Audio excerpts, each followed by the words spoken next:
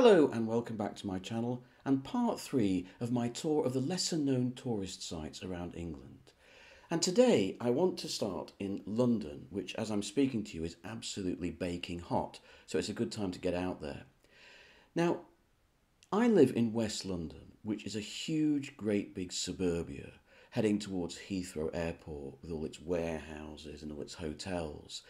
Not the kind of place where you'd expect to find a stately home, but there are 4 really beautiful stately homes in the West London area.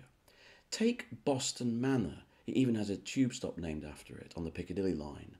Walk down from the Piccadilly line, you're walking through suburbia, normal houses, driveways, people washing their cars, and suddenly you come across this Jacobean house built in 1623, an incredible survival. It's been going through an extraordinary restoration over the last 5 years. It's only been open 1 day a week. Now it's open 6 days a week and it's free. You can go in free. They've done this strange thing. I think it's most famous for its ballroom, but what they've done is, as the house has been changed over the years, each of the rooms is now in a different period, and they've restored it to the period of the room, so they haven't all restored the house to the same period all the way through. It's a sort of mishmash of architectural styles and fashions. Not quite sure how that works. I've not visited it yet, but it's of interest. Now, if you go one more stop on the Piccadilly line, you come to Osterley. Now, Osterley is a jewel.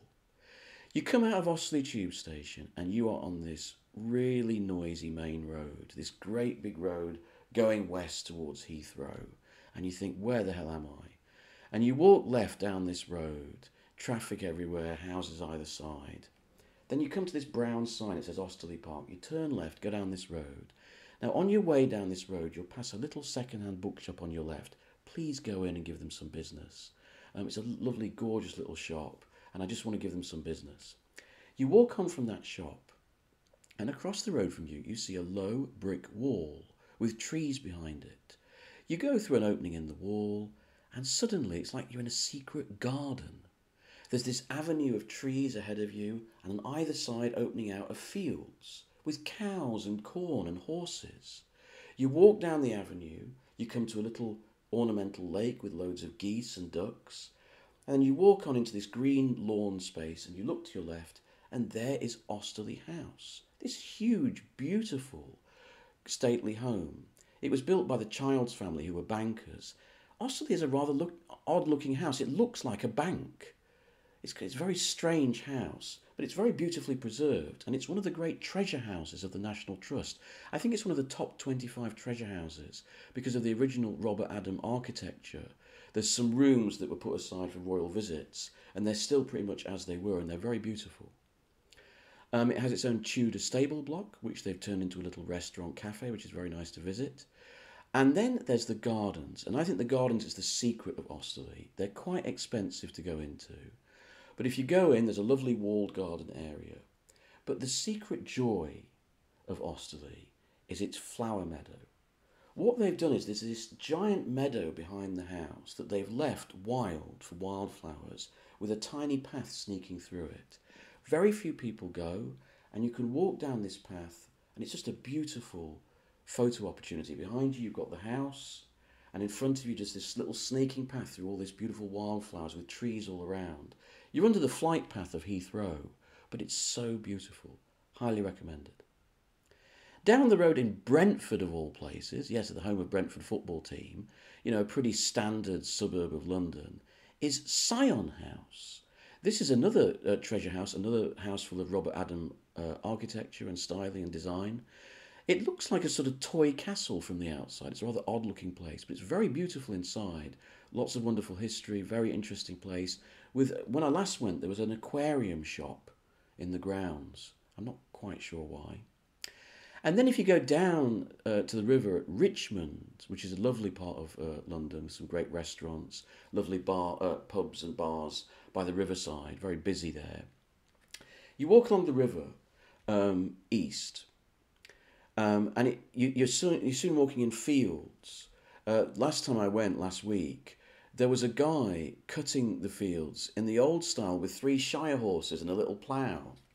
So you walk along the river and you go to some trees, and then what happens is you're walking along the trees, suddenly the trees thin out, and you look to your left, and there is Ham House, an old Jacobean manor from 1610, an incredible survival, beautifully preserved, owned by the National Trust and well worth a visit with great ornamental gardens. It's an absolutely stunning house. A few mentions for outside London. Back where I came from, up in Midlands, in Leicestershire, is Belvoir Castle, which is spelt Belvoir, as in beautiful view, Belvoir. I like this thing about how the British pronounce French words. So that, for example, this word that you can see on your screen now, how do you pronounce that? Of course, Beecham's. You didn't think it was pronounced Beauchamps, did you? You idiot. What about this one? You know, the French for beautiful place? Bewley. Of course it's pronounced Bewley. You didn't think it was pronounced Beaulieu, did you? You idiot. What about this one? Yes, Worcester. Not Worcester. You know, I was in London once. I was walking down Regent Street, and these American tourists came up to me and they said, "Hey, do you know where Leicester Square is?" And I was thinking, oh, with all my amazing knowledge of London, and Leicester Square, that must be one of those unusual squares. I was like this. And they were sort of looking at me and they said, "It's really famous, but no one seems to know where it is." And then it clicked and I was like, oh, Leicester Square.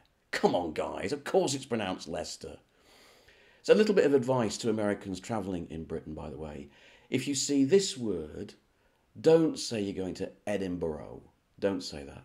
You sound like a knob. It's Edinburgh, right? And if you see this word, don't say Birmingham. It's Birmingham. You know, just drop it, Birmingham. Okay, so a bit of advice there. It's like, you know, if I went to America and said, "Hey, where's Arkansas?" "It's Arkansas, you limey asswipe." Yeah, and what's this word for Americans? Is this Des Moines? How's it pronounced? I like to think it's pronounced demons. Anyway, so some little advice there for you. But Belvoir Castle is lovely. It's still one of these stately homes that's actually lived in by the aristocratic family. It's the Dukes of Rutland, which is the tiniest of English counties, which is a few miles south of Belvoir Castle. And it's a beautiful castle. The actual castle part of it, there was a castle there from the 1066, but now it's a mock castle. It was built in the 19th century, but it's still well worth a visit. Over in Norfolk, in East Anglia, there are two really beautiful Georgian manors right next to each other almost. Holcombe Hall, great name, and Houghton Hall, which was the home of Sir Horace Walpole, the British Prime Minister. Both of them are remarkable for their art collections. Houghton Hall used to have one of the greatest art collections in Britain. Most of it was sold to the Hermitage Museum in St. Petersburg. But I was lucky enough, in 2013, they did a deal with the Hermitage, and the Hermitage sent back the paintings that they bought, and they were displayed in the house where they'd originally been. It was an exhibition. It was absolutely beautiful. It was so good. Unfortunately, they've gone back to Russia now, but that was well worth a visit.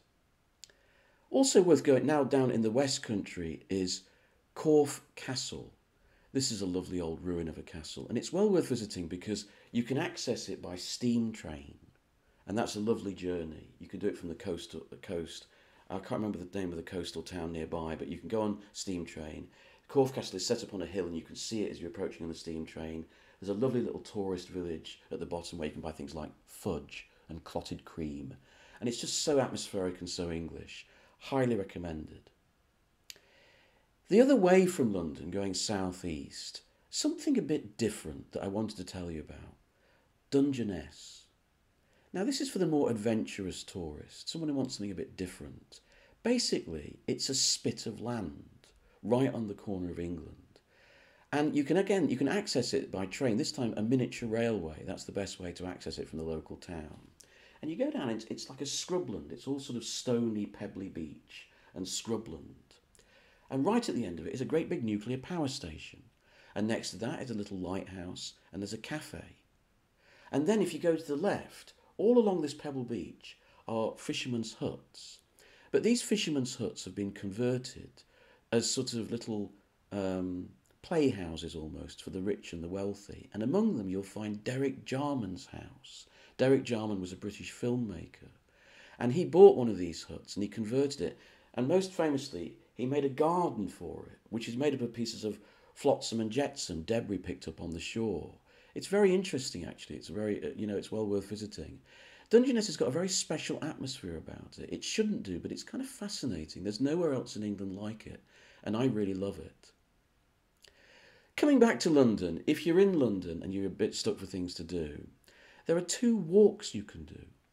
One is called the Capitol Ring. Now, this actually goes through London, and it goes through parks and green spaces. So you go through Hampstead Heath, you go past the Olympic Stadium, you go through Richmond, as I just mentioned, and it's a very beautiful little path. It's a very nice way of discovering the nicer areas of London and also London history.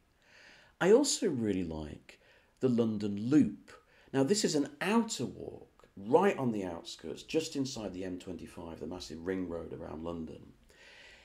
It's not so much a picturesque walk, though there are some parts of it are lovely.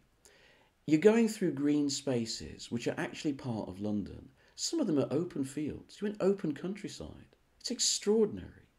You do walk through a lot of golf courses, and occasionally you hit places like Barnet or Kingston, these kind of great big suburban hubs, and you have to walk through suburbia for a while, and that's a bit of an arseache, I must admit. But then suddenly you're in green countryside again, and suddenly you're in the estuary and you're in the marshes. It's amazing. It's a very odd walk, and it gives you an idea of how London has expanded and the history of London. You come across odd things like Tudor hunting lodges that are just sort of out in a field somewhere. It's fascinating. I also came across a little observatory, a tiny little observatory out in the middle of nowhere. So if you're in London or if you're visiting London, that's well worth a try. So those are some little places for you to try. I'm kind of running out of places, but if there's more interest in this, I can rustle up some other places I've been to in England I like very much. Let me know if there's any other places that you would recommend. And if you like my content, please like and subscribe.